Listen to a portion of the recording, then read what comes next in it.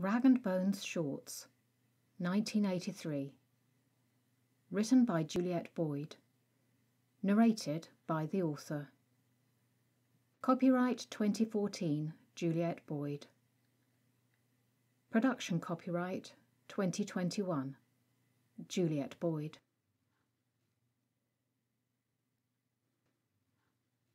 (1983)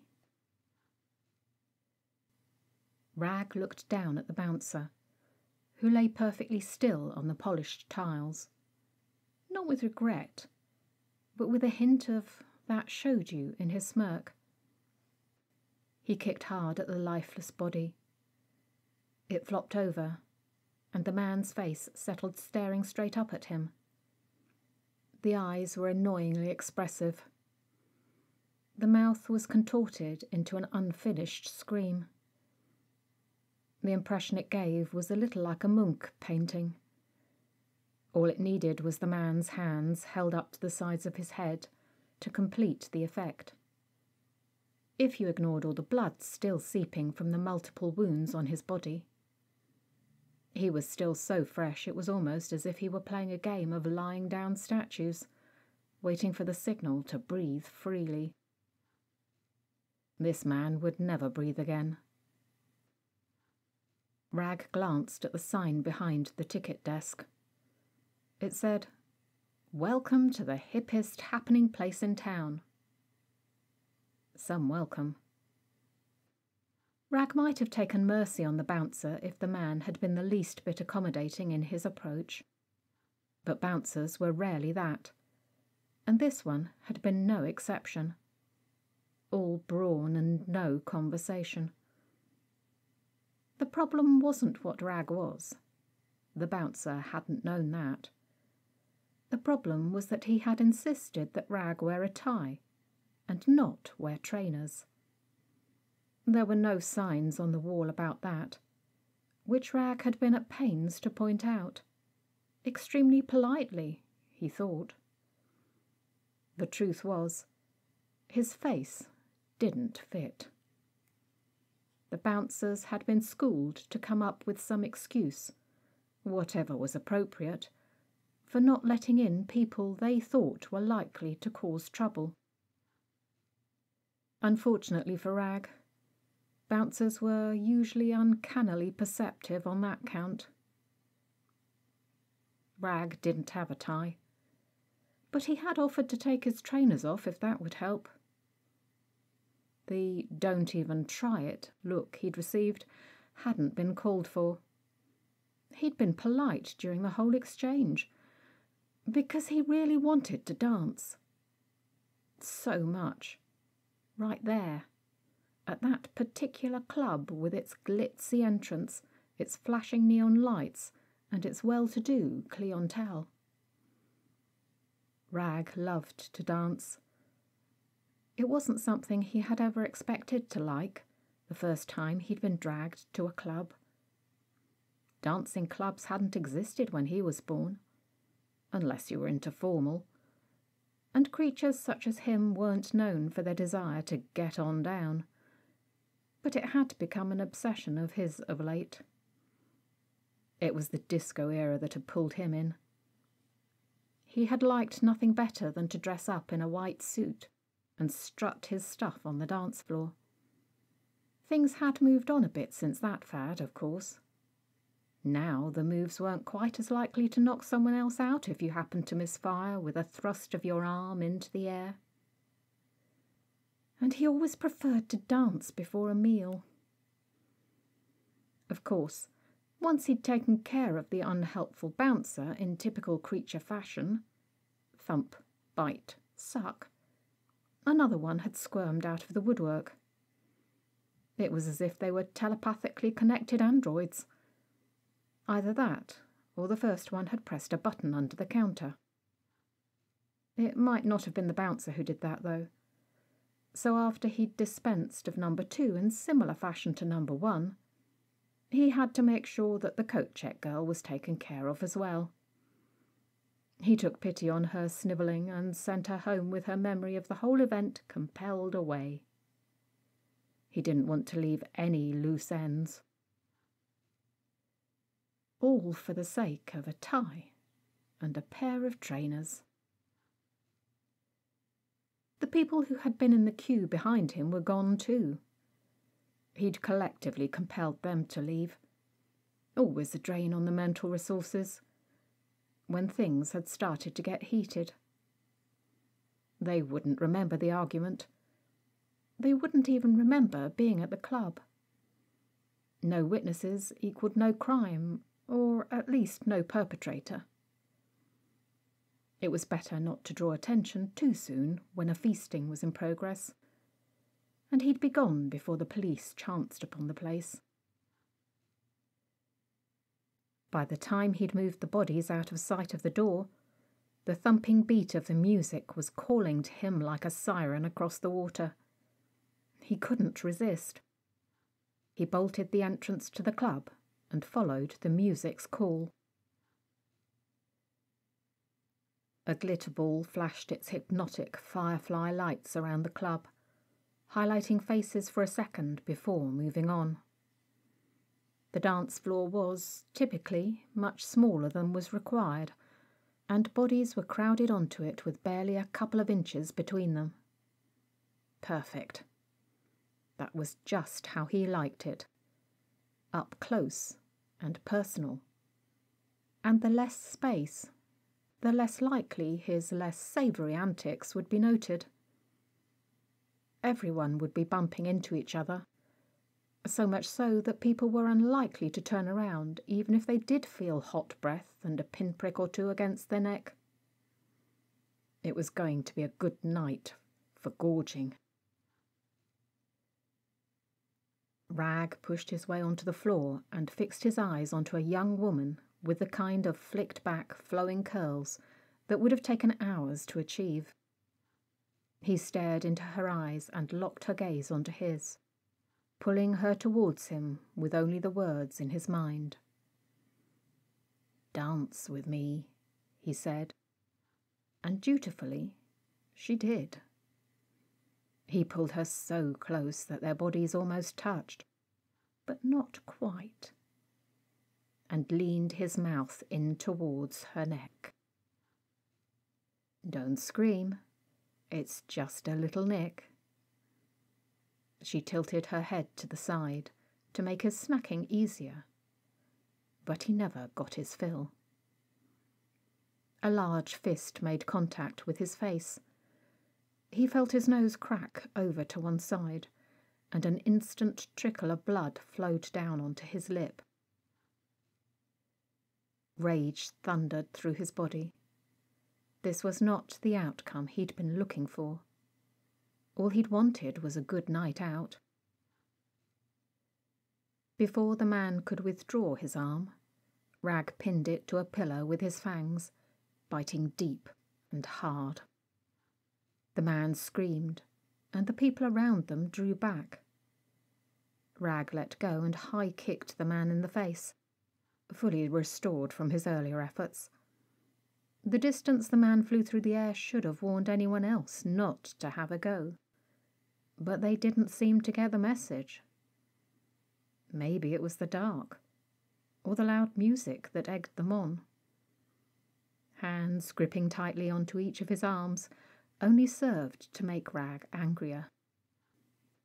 He drew the two men around front and smashed them against each other. They had little choice other than to fall to the ground, near unconscious. That was when it got really interesting.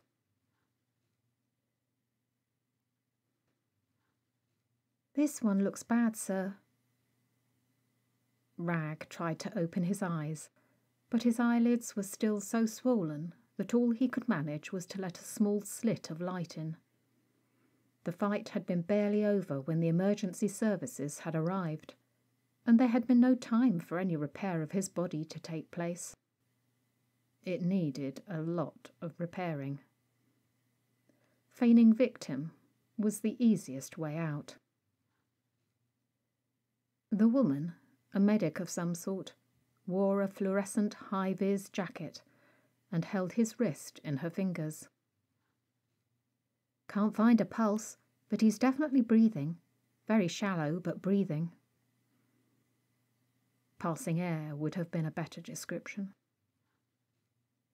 The next thing he knew, his body was being dragged onto a stretcher and carried outside. He didn't have the energy to do anything about it, or the desire. True exhaustion wasn't something he often felt, but he had never had occasion to fight 50 or more men at once before, with them throwing punches from all directions, and him responding as fast as he could. They just kept on coming. It had been so exhilarating. He felt his shirt being ripped open. The cool night air against his skin did nothing to ease the pain of healing. I can't see where his wounds are. Might not be his blood, I suppose. Shocking what too much alcohol can start. The other voice was male. He sounded older, although Rag couldn't be sure. He guessed he was on his way to hospital, which was confirmed when the wah-wah of an ambulance siren nearly pierced his sensitive eardrums. He hoped that by the time he got to the hospital, he would be strong enough to get up and walk away. Given how he felt, he wasn't overly optimistic about his chances.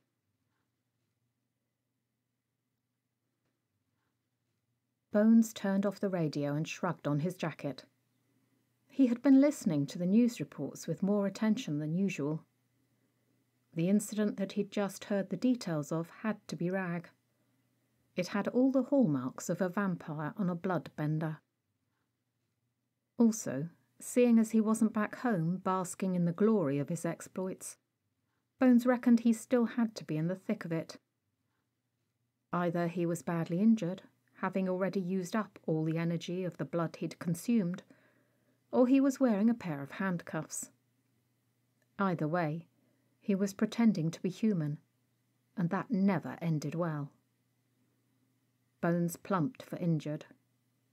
Handcuffs would be no barrier to Rag getting away, however knackered he was. Bones sighed deeply. He was getting sick of having to extract Rag from situations he should never have gotten himself into in the first place. When he arrived at the club, Rag was being loaded into an ambulance. There wasn't anything he could do to intervene without an awkward conversation that would make no sense to the other party, or taking out the emergency team, which would harm the survival chances of the other patients, and he wasn't prepared to do that. He assumed they were in a bad way, because that was the usual pattern with one of these outbursts. Rag's personal body count was increasing at an alarming rate, and most of it was just senseless blood sport, rather than fulfilling his nutritional requirements. Bones considered his options. He could hardly race after the ambulance as it sped through town. Well, physically he could, but it wasn't the most sensible thing to do if you didn't want to draw attention to yourself. He would have to take a less conspicuous route, but he needed to know where he was going. There were 3 hospitals in the city, but there was only one that was close to the club.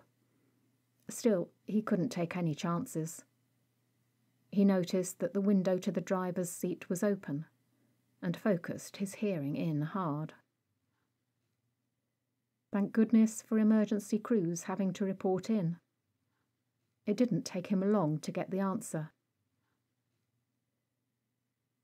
He didn't take ground level. He climbed to the top of the nearest building and started to navigate the rooftops. There were some places where he couldn't jump from one to another and had to descend, even with his enhanced abilities, but it was the quickest route. But it was slower than an ambulance with sirens blasting. He hoped they didn't have time to do any investigations on Rag's body before he located him within the building. That wouldn't do at all.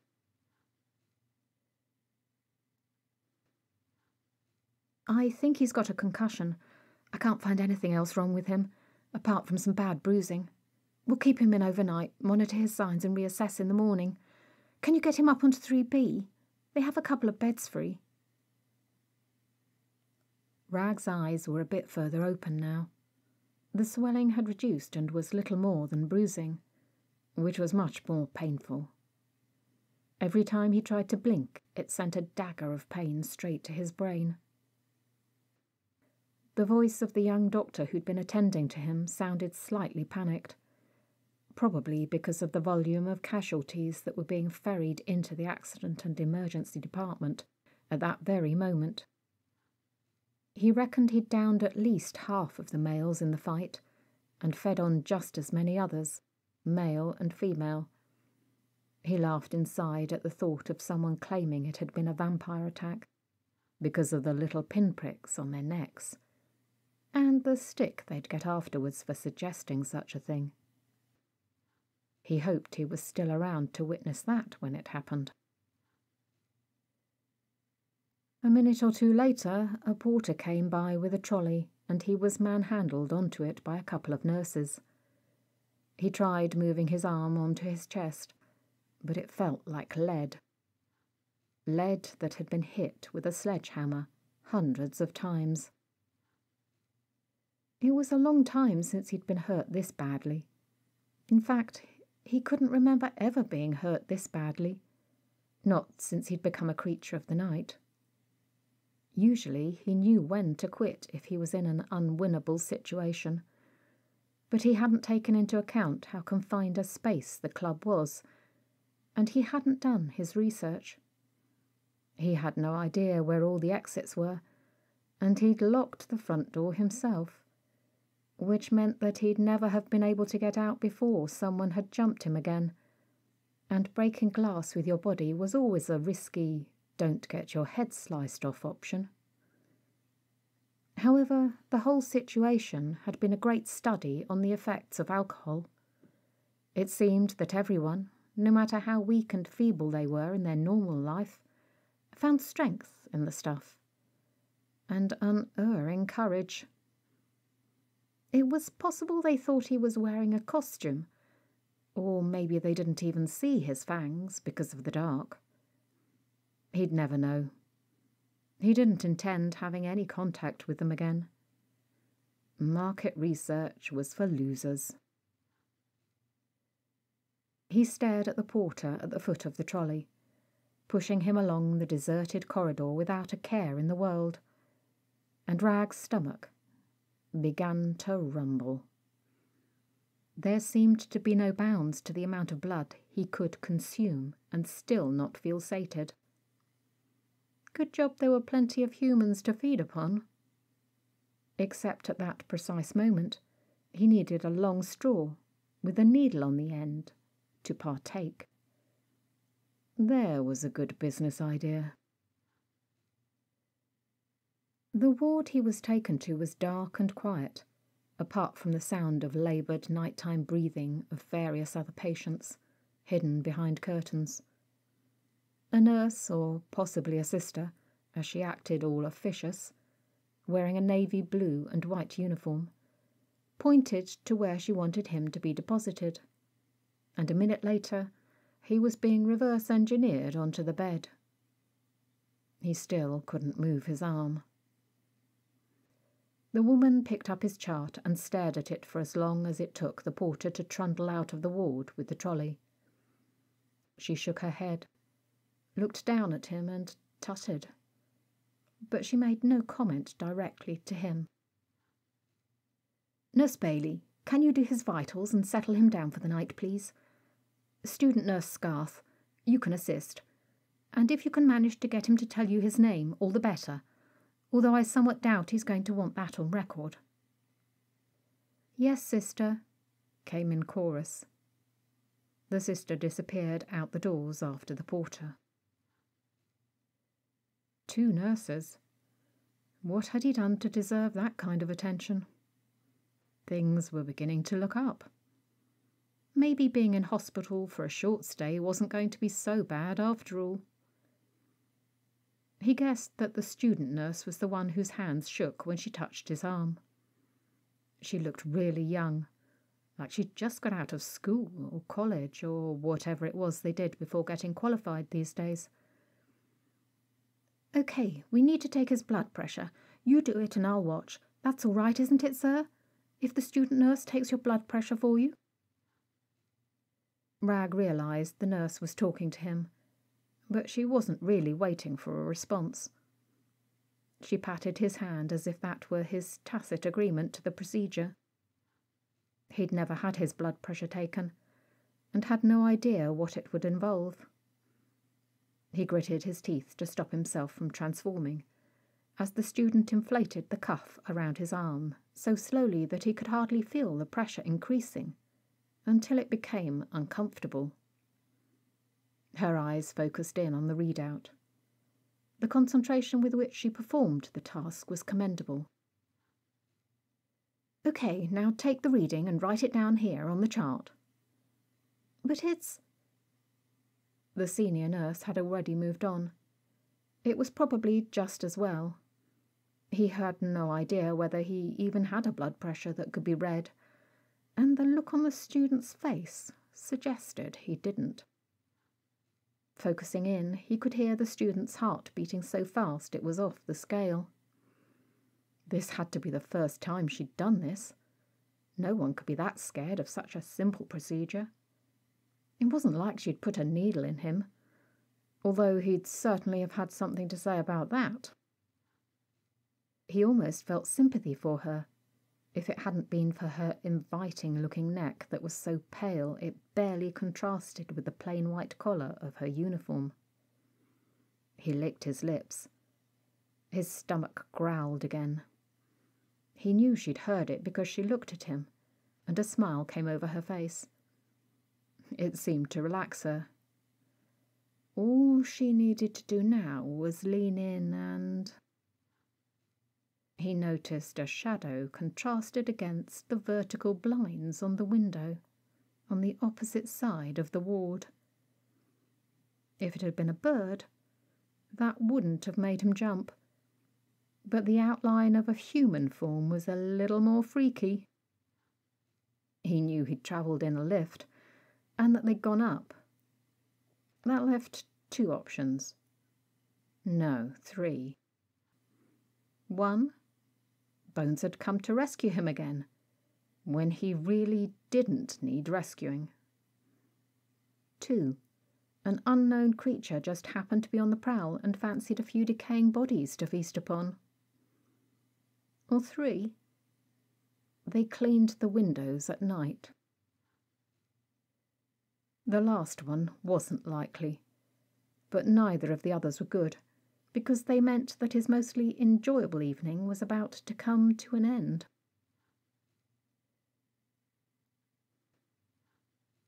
Bones moved quickly. He knew his body would be clearly silhouetted against the window blinds, because the moon was shining bright behind him, and the ward was dark.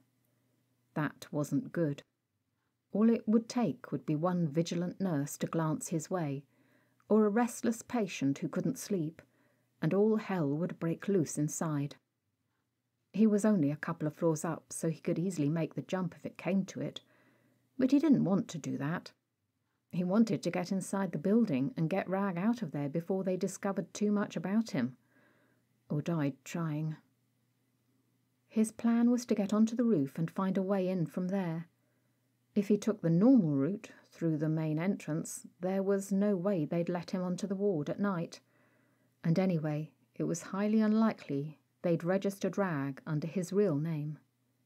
He wouldn't be that stupid. So it would be difficult to track him down by that method.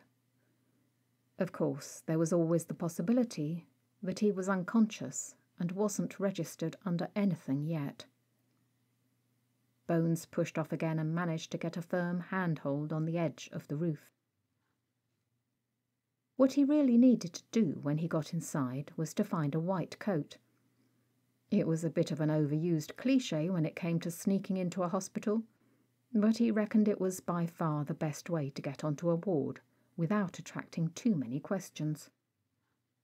but he had no idea of the layout of the hospital, or where the doctors got changed into their uniforms, or, the most important thing, which ward Rag was on. He decided he'd try to find a telephone before he went too far with his plans and call home, just to make sure his friend wasn't already back in the relative comfort of their house. There had to be an empty office in there at this time of night. Getting through the emergency exit door to the roof was easy enough. One swift kick with the power of a bulldozer did it, leaving it conveniently open for any further emergencies that night, and it led straight onto one of the hospital staircases. As he began to descend, the sound of his steps echoed. He tried to step lighter. It didn't make much difference, but as there were no other sounds, he guessed there wasn't anyone there to hear him. There were signs on the doors to each of the levels. He headed for the education centre on the top floor, looking for an unlocked door. He wasn't disappointed. He melted into the dark and dialed home, guessing correctly that it was 9 for an outside line. Pretty standard. There was no answer. He wished there had been, and that Rag's cocky voice had greeted him with a, "You're where?" Bones huffed out his frustration and returned to the staircase. He crept down one level. He pushed the door open and whispered, "Rag, are you here?" He waited for a response, tuning his hearing right into any sound at all. He pressed the door a fraction further and breathed in deeply to try to get any scent of his friend. He wasn't prepared. It was all he could do to stop himself from coughing. The aroma of a multitude of illnesses, mixed with disinfectant, was foul beyond belief. It was nothing like the aroma when they ended a human life. That was clean. That was instant. Plus, they rarely hung around. It wasn't like that when they killed other vampires, of course. He remembered the time they'd dispatched a 500-year-old specimen of blood-sucking evil to the other side, and been floored themselves from the stench that filled their lungs. 500 years of decay in an instant. It had lasted for days as an unpleasant aftertaste, because of the tiny particles of dust they'd inhaled as they gasped for unnecessary air in an attempt to get rid of it. These days, he always tried to find out how old a vampire was before he killed it, just so he was prepared to hold his breath, if necessary. Anyway, there was no hint of Rag on level 4. He went down another level and followed the same procedure. Once again, there was no answer to his call, but he did get the tiniest hint of Rag's familiar scent, and the other aromas on this floor weren't nearly so overpowering. He pushed the door open a little farther. If anyone saw him, he'd have to compel their memories away, but he didn't want to have to do that for the whole floor. That would take too much energy, and someone might raise the alarm before he'd caught them all. Then he'd have to abandon Rag. He looked at the signs on the doors in front of him and picked the one that said laundry. Not ideal, but whatever was. He picked through the bags of dirty linen until he found a white coat that only had a tiny splatter of blood on a sleeve, and put it on. He looked down at his jeans and boots, and wondered whether that was normal beneath the uniform attire for a doctor. He hadn't a clue. He tried to brush the creases out of the coat as best he could, hung his jacket up on a peg behind the door, and stuffed his keys and wallet into his jeans pocket. He sighed. It was unlikely he was going to be able to pick that jacket up again on the way out. He really liked that jacket. He clicked the door to the laundry room softly behind him and breathed in Rag's scent again, full and long. Left or right? Definitely right. It seemed as if there were 2 wards on this floor, one at each end of the short corridor, and a few private rooms off to the sides. A set of double doors sectioned the ward off from the corridor, with a small window in each. He peered through it. The nurse's station was a small office just inside the ward.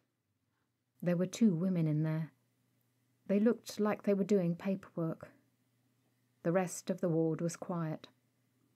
He couldn't see Rag, but his scent was much stronger here. Bones was in no doubt that he was in the right place. But if he went in now, the nurses were bound to make enough fuss that it would wake everyone on the ward. Even he knew doctors didn't do rounds in the middle of the night. He moved back into the shadows and tried to work out a plan. But before he'd formed any ideas, he heard the nurses talking. He honed in. "Oh, for goodness sake." "What is it?" "They're supposed to keep this in A&E." Bones glanced through the window again. The older-looking nurse waved a small piece of paper in the air. "It's their record that the patient went through their department. Look, you'll be all right for a minute if I take it down, won't you? If I leave it, it'll get forgotten, and then somewhere along the line there'll be a whole palaver to find it." "I don't know, You're going to have to learn how to do it sometime. It's not so bad. They're all asleep. If something does happen, just shout across to A ward and they'll come. I'll let them know I'm going down." "Okay." "Hey, smile. This is your vacation, remember?" "Yes, I know. You're right. I have to do it sometime."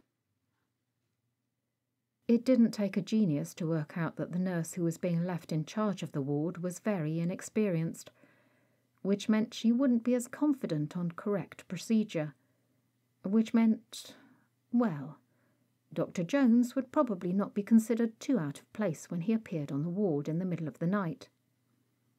Also, he now had an excuse if he needed it. He waited until the senior nurse had entered the lift and the doors had closed before he pushed the ward door open. He kept his voice low and looked directly into the young nurse's eyes. She had gorgeous blue-grey eyes, and her hair was golden blonde, tied back and pinned up on her head. He imagined what it would be like if it was hanging down her back and she was smiling up at him. But time was ticking. He lowered his voice to a whisper. "When I leave this ward, you won't remember that I've been here." Even though he wanted her to remember him, he couldn't risk it. If only circumstances had been different. "Show me the patient who was brought up from A&E. Which bed is he in?" "Certainly. He's over here. We don't know his name. He's in a bad way, but not serious." She approached one of the beds and pulled back the curtain.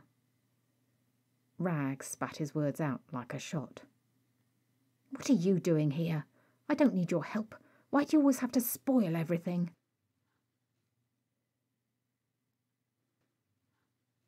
"Shush. Can you walk?" Bones said. "Course I can walk."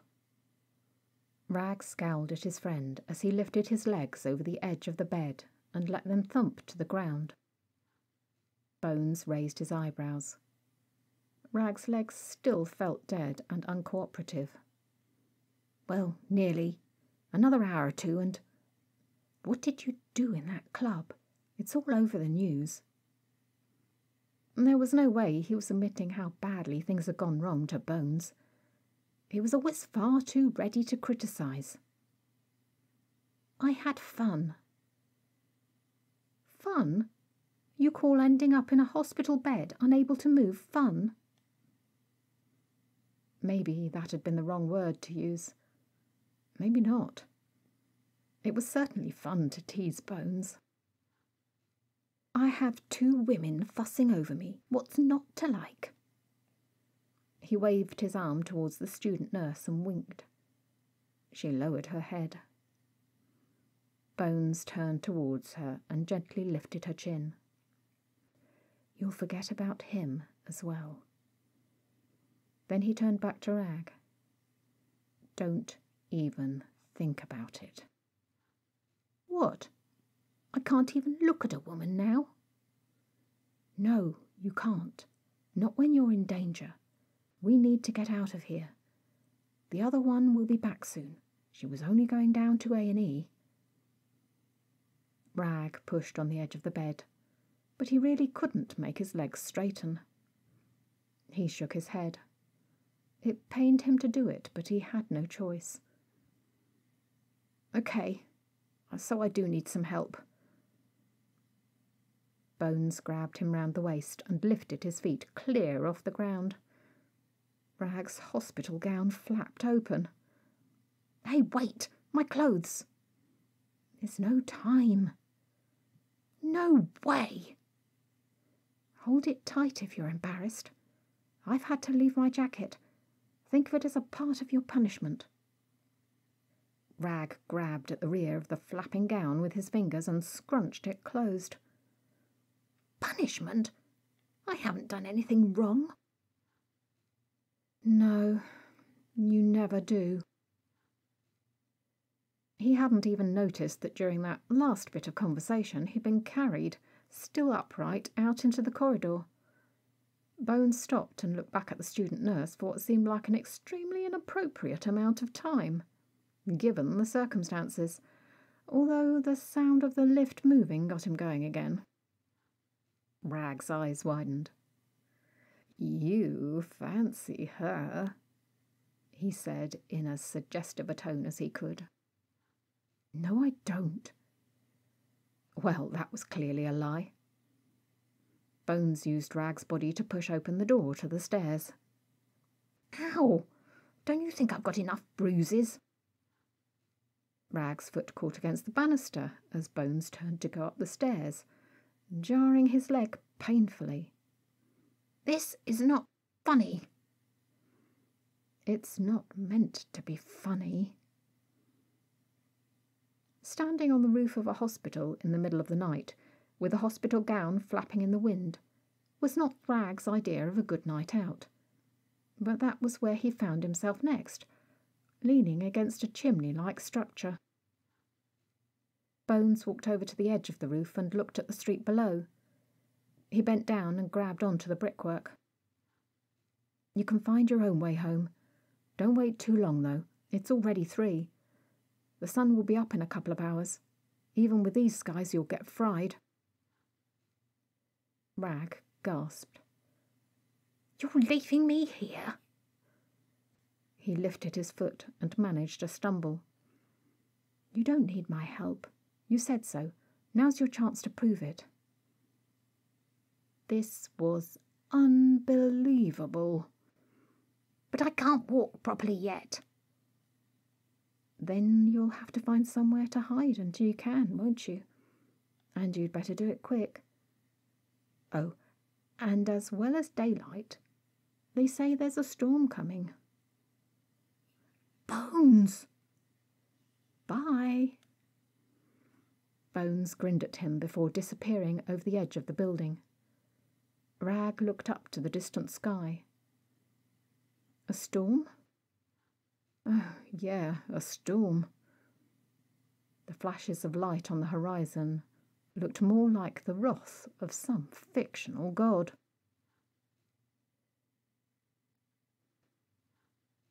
Bones didn't feel in the least bit guilty about leaving Rag. There were plenty of places for him to hide on the roof. They weren't necessarily comfortable places, but they were places where the ultraviolet light couldn't reach his delicate skin. The storm was predicted to be one of those powerful enough to rip trees out of the soil and throw roof tiles to the ground like playing cards.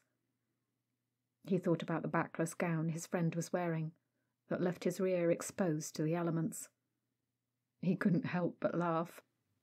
In fact, he had a fit of the giggles, which he was sure Rag would be able to hear, given that he was barely 50 feet away from his friend, down on the ground.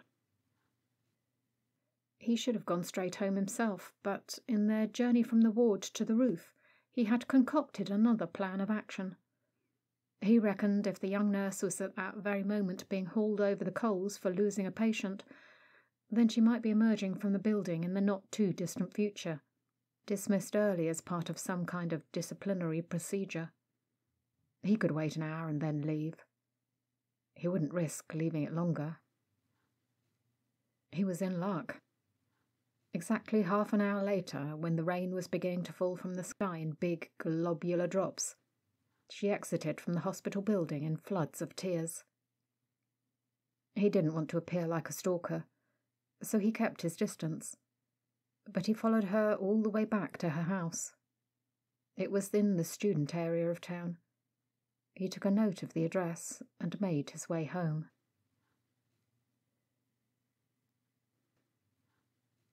Rag gritted his teeth and crawled into the curved metal structure on the hospital roof. He had no idea what it was, but it was the only structure with a bend in it where he could avoid direct light, and small ridges around it where he could grip with feet and hands. He didn't want to think about what it was, because he suspected it had something to do with air filtration and was a perfect place for things you didn't want to come into contact with. It wasn't that he could catch any human diseases, but he'd never been one who relished the thought of bacteria crawling across every inch of his skin, even though you couldn't see them. He tried to take shallow breaths, because the aroma wasn't pleasant, but he did need to be aware of what was around him, and that required air filtration of his own. The first close-up crack of thunder reverberated around his brain, mainly on account of the metal structure that enhanced the noise tenfold. In addition to that, the pounding rain somehow managed to find its way around the bend to his hiding place. He was beginning to think that his choice of hideout hadn't been the best. A bolt of lightning hitting the metal could fry him as easily as a ray of sunshine, especially with the enhancement of water. He shuffled further down into the structure until all that surrounded his body was concrete. Cold, damp concrete. At that particular moment, he hated Bones more than he hated the idea of true death. It was a long time since they'd had a storm that bad in the city. Storms of that magnitude were rarely natural. Not that the mortal population realised this. They might call them acts of God, but the perpetrator was rarely good in nature. He was pretty sure there had been no talk on the grapevine of anything sinister on its way. Not, of course, that all supernatural creatures liked to announce their arrival. Most of them snuck up on you when you were least expecting it. The cover of a storm was always considered the best way to arrive, if you were from the dark side. It could hide a demon form in the blur of the rain and the flashing of the skies. It could diminish the appearance of breathing fire and the flash of a spell. But thinking that every storm hid something sinister could also send you crazy. He was already feeling crazy enough dealing with his current situation. Thinking bad thoughts wasn't going to help.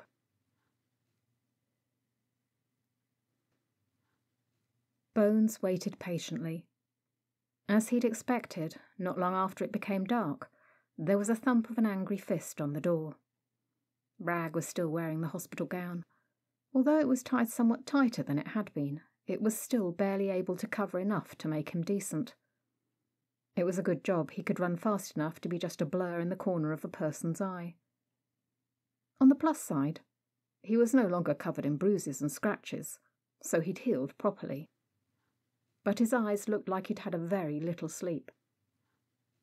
Bones ducked down as a fist made its way through the doorway first.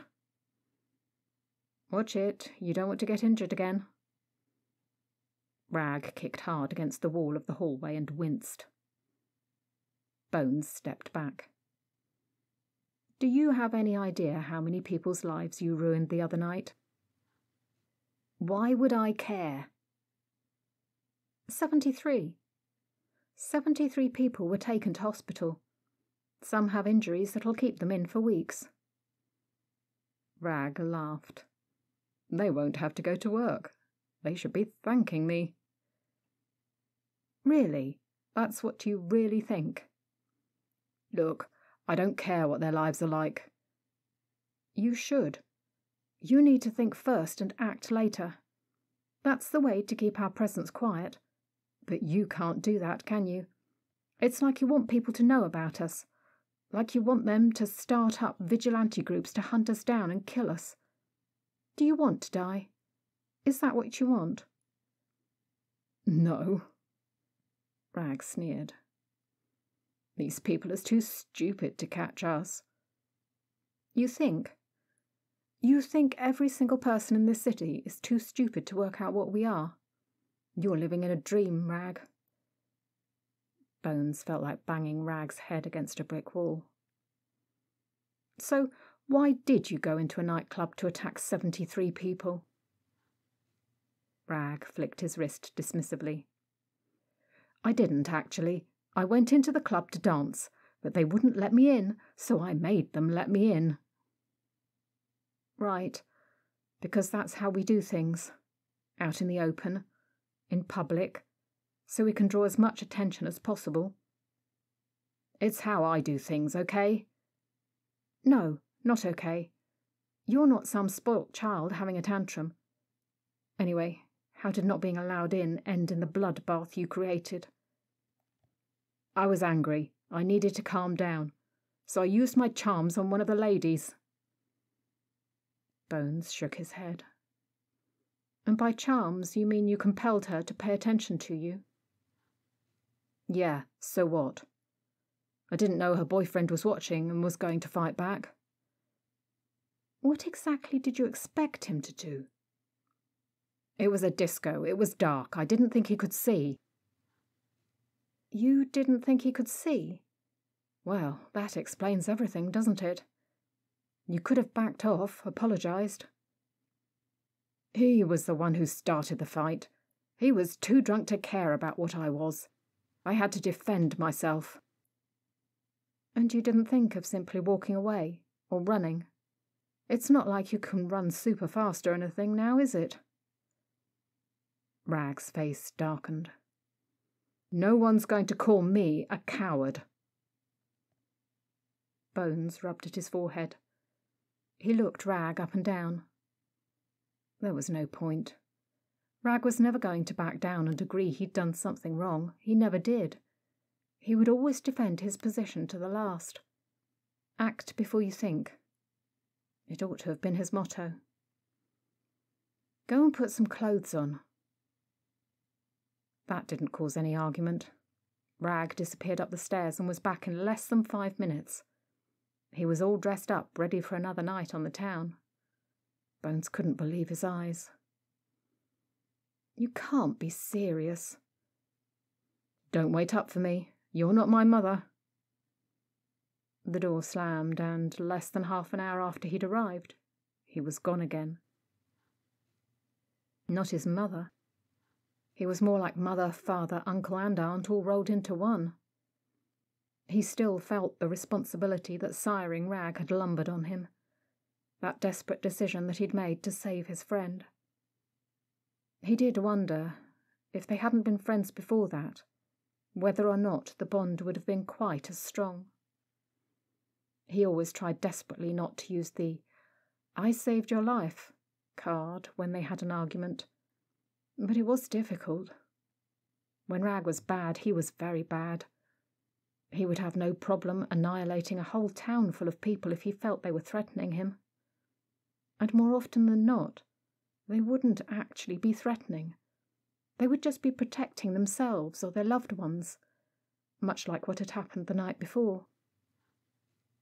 What man wouldn't stand up to the plate if their girlfriend was being hassled by another man? It would be unusual if they didn't.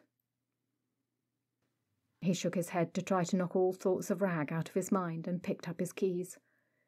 He had his own plans for the evening. Surveillance was his priority. If Rag came back before him, he'd just have to wait, or break in.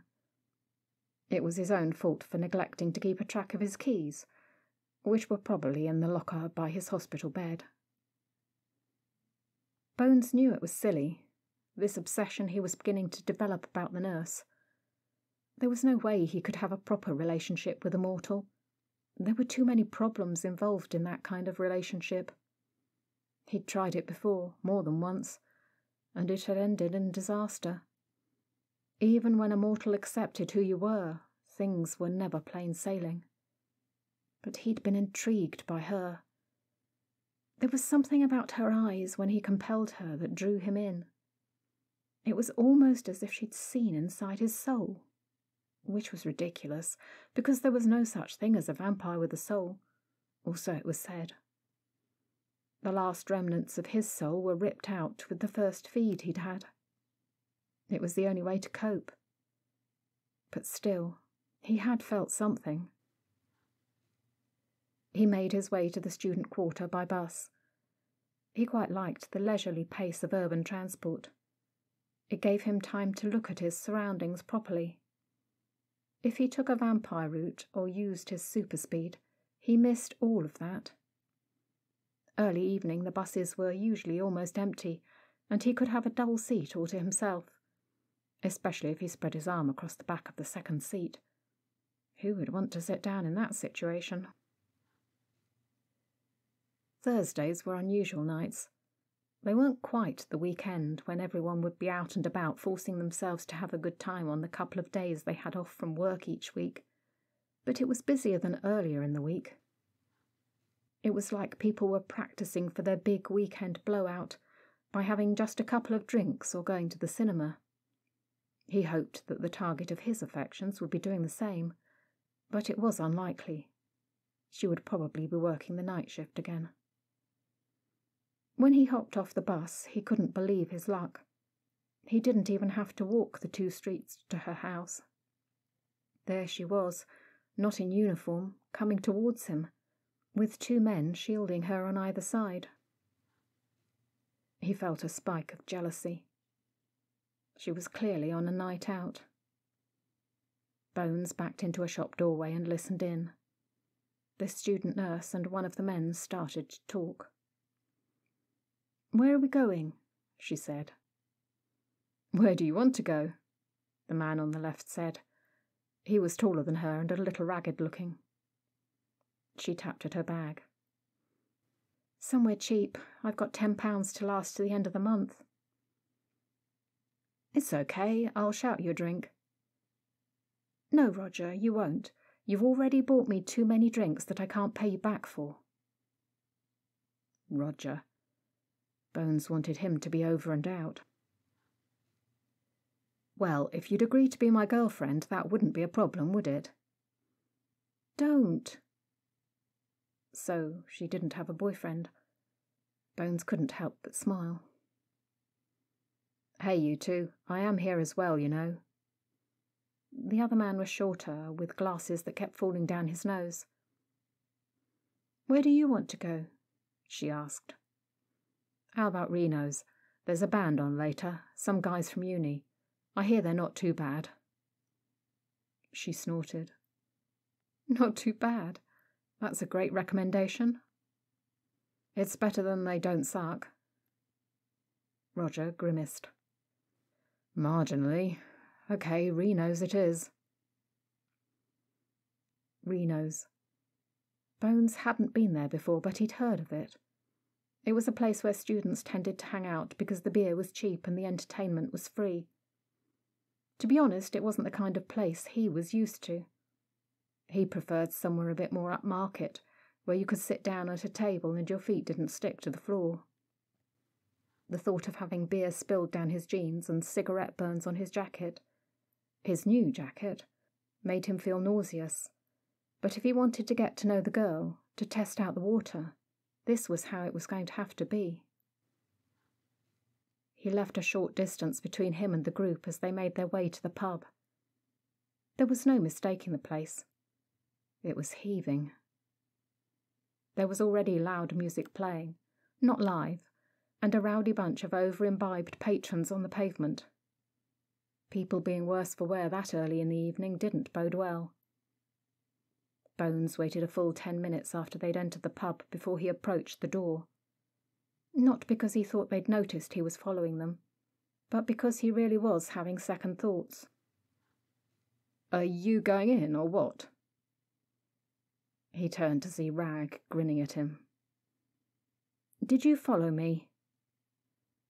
Rag moved in front of him and wagged his finger in Bones' face. "More to the point, did you follow her?" There was no way Rag would have seen his cheeks redden, but he would have sensed the quickening of his heartbeat. "You really do fancy that nurse, don't you?" "So what if I do? It doesn't mean I'm going to do anything about it." "Yeah, that's why you're here. It's called stalking. Come on." Rag grabbed his hand and dragged him forcefully over to the door of the pub. There were no bouncers in this place to stop them getting in, but there was the customary welcome sign inviting them to join the throng. The place was more packed than a sardine can with a double portion of sardines.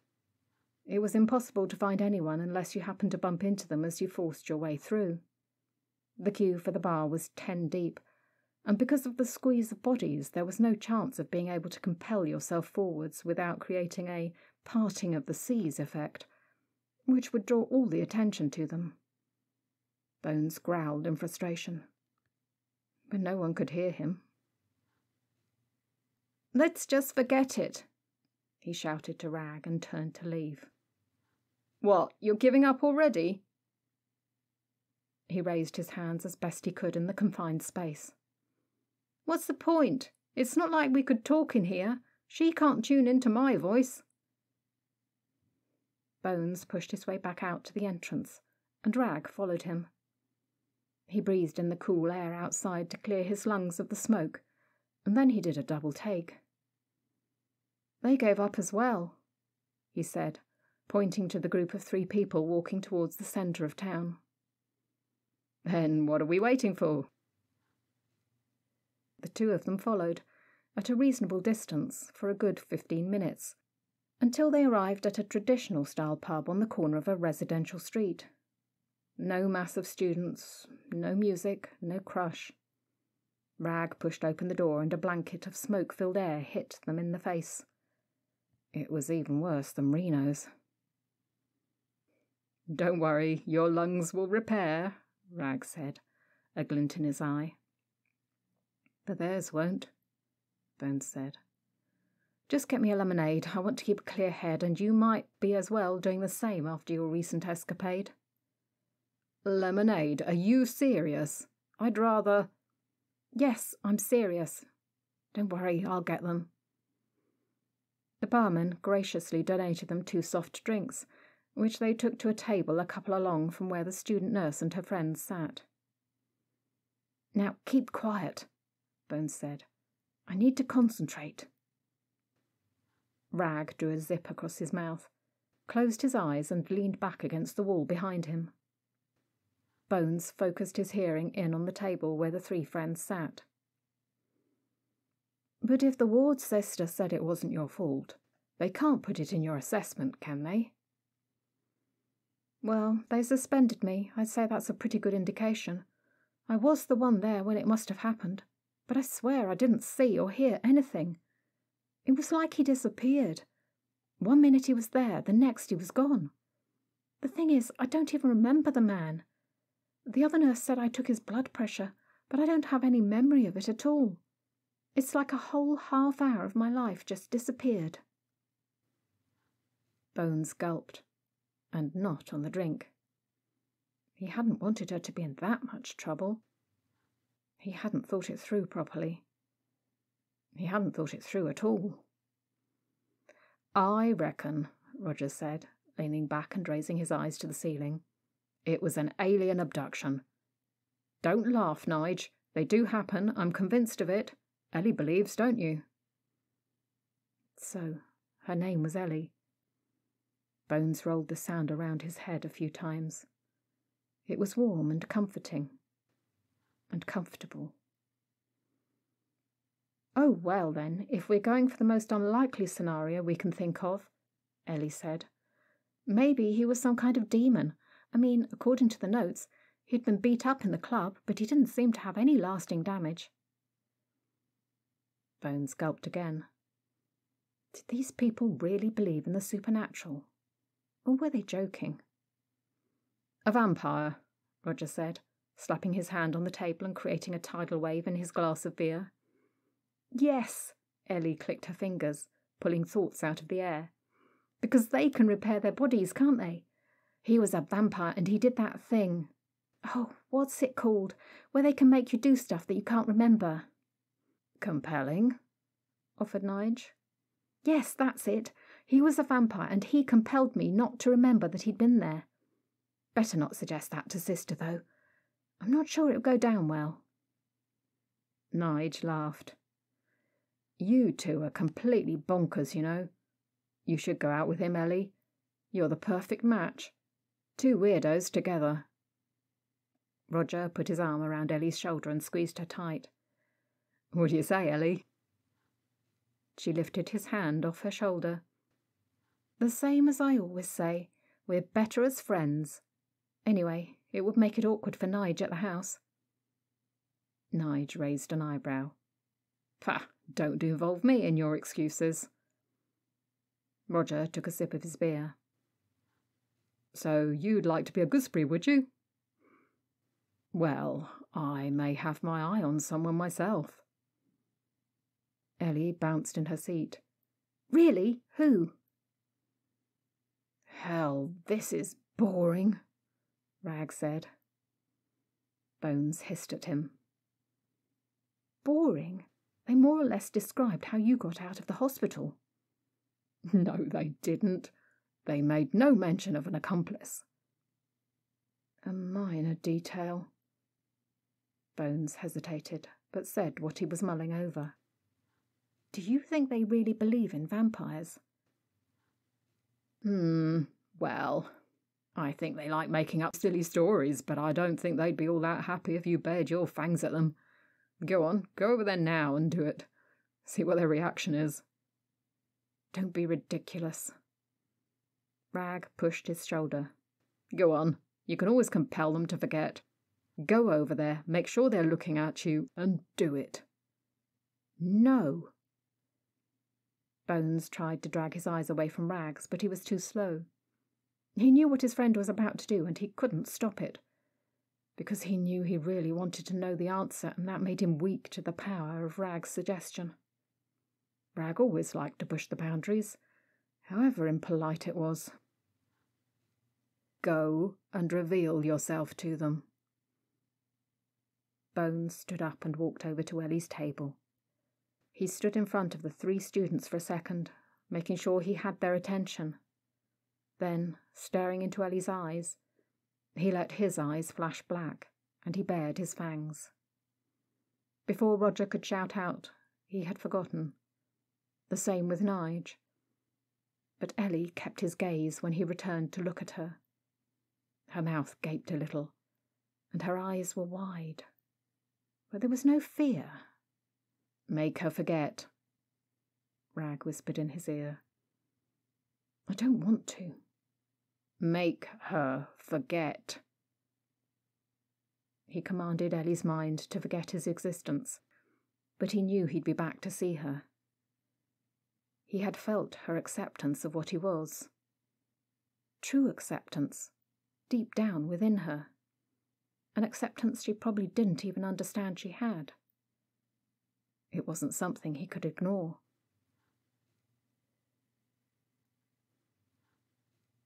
Do it, Bones said. He pushed Rag forwards towards the inquiries desk in the hospital foyer. What if the police are looking for me? We'll deal with that if it happens. Rag knew he wasn't going to get away with not doing what Bones wanted without a big scene. Bones had got him here under false pretenses, those being that he wanted to make sure Ellie, he was referring to her by her first name now, was back at work. He had said nothing of confessions until they were in the building. The woman at the desk was all smiles, even though she'd probably had a full day of doing the same, and the muscles in her mouth were aching with being pleasant. This was the desk where all the complaints would come, even if that wasn't what it was there for. The only good thing was that there were very few people around as the dark of night had descended.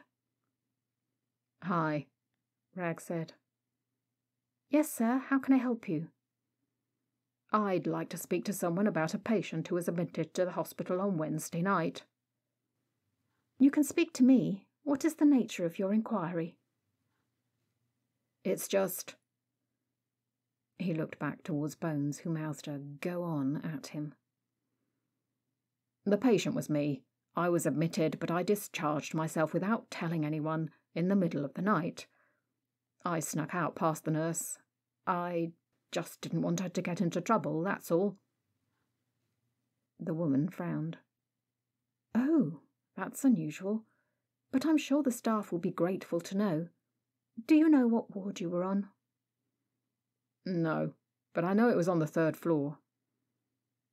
"And your name?" "They didn't have my name. I was brought in unconscious." The woman's eyes widened. "And you left? Sir, have you been checked over since then?" "I'm fine." "No, seriously. I mean, I'm no medical expert, but—" "I'm fine, honestly. Just make sure they know it wasn't the nurse's fault, will you?" Rag was unable to read her change of expression, but her mind gave him everything he needed to know. "Well, yes, of course, but—" Rag turned and started to walk towards the entrance. "Sir!" He growled at Bones. "We need to get out of here, or she's going to call someone." "Did it work?" "I don't know, but I sure as hell seem suspicious. And you know what? When they look back at the footage, they're going to think she's lying." Bones looked mortified. "Oh, I hadn't thought of that. Do you think they'll have a camera?" "I don't know, but I would. Stop looking, let's just get out of here."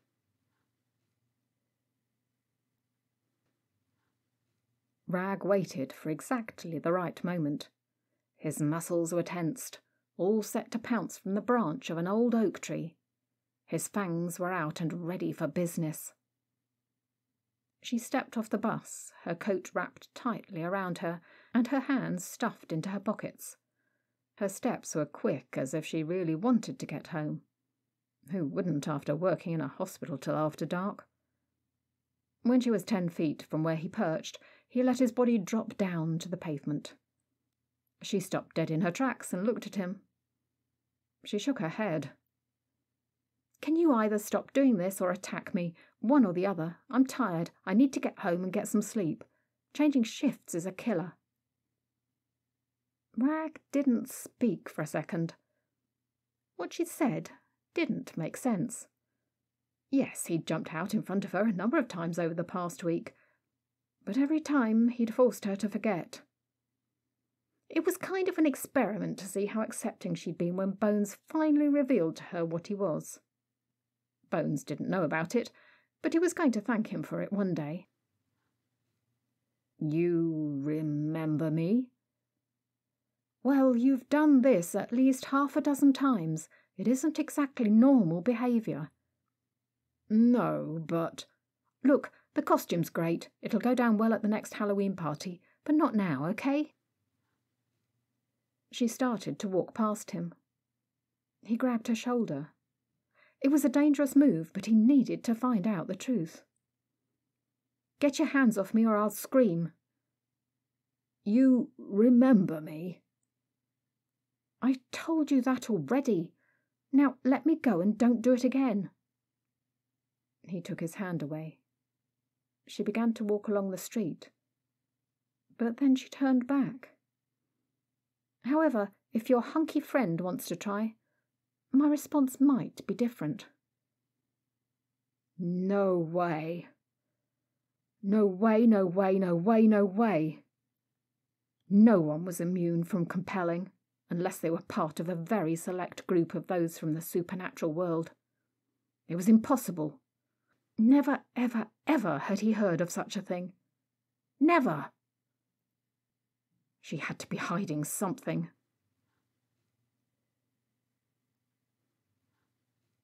I'm telling you, she wants to see you and I don't think you should. Bones rounded on Rag. And I'm asking you what you were doing there in the first place. I told you I was testing her out. I was seeing if she was scared of creatures, because she sure didn't look it in the pub. Are you even listening to me? Are you listening to me? She can't be compelled. She remembers you. She knows you stood in front of her and did the fangs thing. She's abnormal. She might be some kind of demon herself. Just because we can't see it doesn't mean it's not true. Rag was right. That wasn't normal. But he wasn't about to admit it. Oh, don't be ridiculous. Why would a demon want to be a nurse? To hide their identity? I think it's a pretty good cover. What if she gets her power from people dying? Have you thought of that? I'm sure that has to be a thing. Yes, it probably was. Rag, have you listened to yourself lately? Rag grabbed his arm. Go and see her. Prove to me that I'm mad. I'm telling you now, she remembers you and she says she likes you. It could be a trap, but don't listen to me. Find out for yourself. You're the one who has all the answers. It was completely ridiculous. It couldn't be true. Rag was either confused or going insane. He'd heard of that. Vampires who lost their minds and ended up doubting if they even existed. And none of what Rag had said had put him off. He still wanted to see Ellie again. He stomped up the stairs, slammed his bedroom door, and didn't get one wink of sleep. That evening he sat quietly in the pub and waited. He'd been there every night for the past 5 weeks and she still hadn't appeared. He was getting sick of lemonade, and the barman gave him funny looks every time he went up. He had his cover story and his paperwork sorted. He'd paid a premium rate for that, from a demon who had few scruples and very little in the way of social abilities. He was now officially a student on a BA in history, first year, and he had all the completed assignments and textbooks to prove it. The tutor was under the impression that he'd attended all the lectures and was updated on his false memories every week. Unfortunately, Bones had none of the knowledge to back all this up. It didn't matter. He still waited. Sooner or later Ellie would come back and he would be there. And if Rag's ramblings were correct, she would remember him. He wasn't counting on that.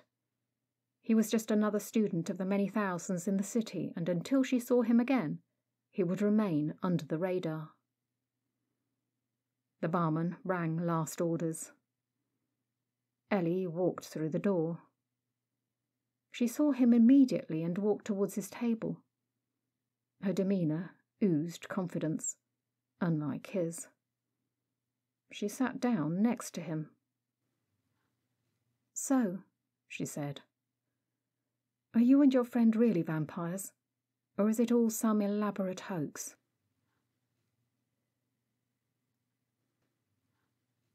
Rag entered the library. It was only half an hour before closing time, but he reckoned that would be just about long enough for what he wanted. Not that he'd done any research before. He wasn't a books kind of creature. The library wasn't a building he'd ever been in, and he hadn't the foggiest idea what he was going to look up. It wasn't like there were shelves of books dedicated to vampire powers and how people could resist them. At least, he would have been surprised if there were. He headed for the microfiche machines and then immediately changed his mind. He had no clue how to use one. This was a bad idea, a ridiculous idea. It was up there with jumping off a skyscraper to see if it killed him. He hadn't done that yet, but he had seriously thought about it. He turned round and walked back through the barrier and towards the exit. "Can I help you?" The voice came from behind him. There was no one else in the foyer area of the building, so he turned back towards the desk. "It's just you seemed like you were going to get a book and then you left. I know libraries can be a bit daunting if you don't know how to use them. I could help if you like." She was quite young, probably less than 20, but she already had the typical librarian look. Large glasses perched on her nose, hair tied back in a severe ponytail, clothes that had never been in fashion, but she had the loveliest smile. "I don't think you'll have what I need," he said. "It's quite specialist." "Try me." There was no way he could out and out ask her, not in a way she would remember. "It's kind of silly." "The sillier the better." Still, he couldn't let her remember. He looked into her eyes and touched her mind. "I need to find out what could prevent a vampire from being able to compel a human to do something, or forget what had happened. Find me the information without telling anyone else what you're doing, and then forget that you were ever asked." The girl held her hand up to her mouth, but it didn't stop the giggle from erupting. She leaned over towards her colleague, who was checking out books on the other side of the counter. "Hey, Liz, do we have anything on vampire law?" "Vampire? Are you serious?" "Don't worry, I'll sort it out." She placed her hand on his on the counter. "It's all right. You don't have to worry about being a vampire. I can remember everything you said." Rag turned away as his eyes flashed black. Again? Something was stopping everyone from succumbing, not just the nurse.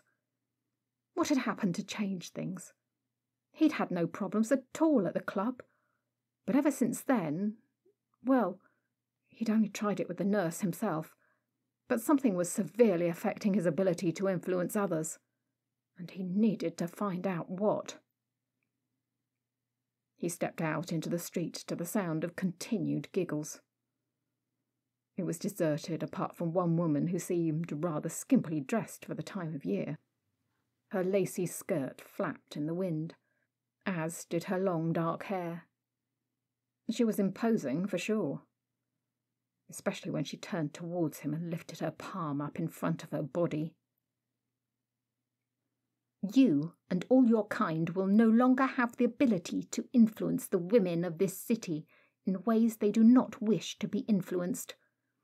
No longer will they be stripped of their ability to remember your heinous behaviour towards them.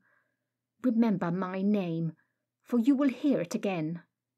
Adrielle is queen of this domain now, and you'd do well to remember it." Before Rag could react, she had disappeared. Panic filled him.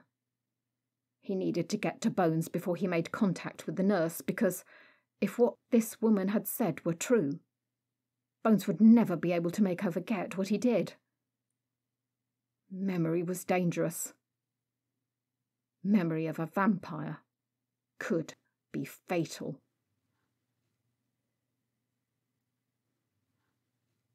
The end.